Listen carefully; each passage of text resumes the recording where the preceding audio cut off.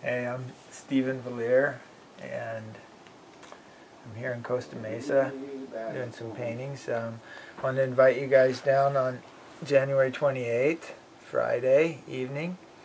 I'm going to be at the PB Surf Shop, and everybody knows where that is, so just go. Come on out.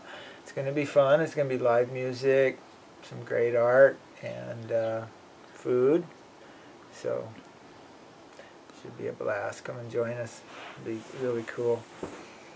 Can you tell us a little bit about some of your paintings? Well, I've been painting for most of my life, but I'm here in California, and most of my painting, I live in Kauai. I live in Hawaii. So most of my paintings have been from my experiences in life. Traveling around the world, surfing perfect waves in the jungles of some tropical locales, you know, big waves, whatever, Hawaii, like that. And I've always been like, really, they're something I've seen or done or experienced in my life. All my paintings are. I've been in California for 3 months, and I've been painting here, and I have 6 new paintings to share that are from my California experience, which has really been fun. Super exciting. Surfing with guys in wetsuits and stuff, and I changed my whole palette.